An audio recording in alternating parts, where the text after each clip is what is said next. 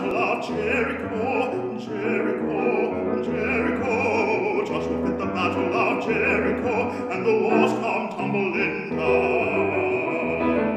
Honestly, neither of my parents were big into classical music or anything, but they got me cello lessons and got me my first cello and tried to do whatever they could to give that to me. I was always kind of singing, but didn't know exactly what I was singing or what my voice was best for. Growing up with a father who's a minister, I was very active in music in my church, but it wasn't until middle school, I think, that I realized I had a passion for classical music in particular.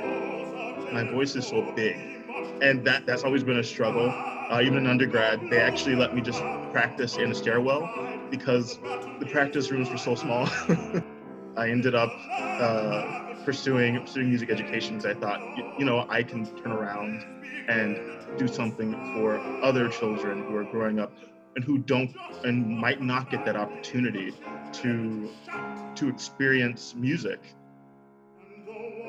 I'm working on a few virtual projects at the moment, um, but I really hope to do something live with Kristjon. Actually, we're working on putting together some sort of program, touring, and maybe going around New England, going to some churches. Mechanics Hall is an amazing venue, and I've gotten an opportunity to do some singing in the hall, and I'm very excited about maybe doing something there as well.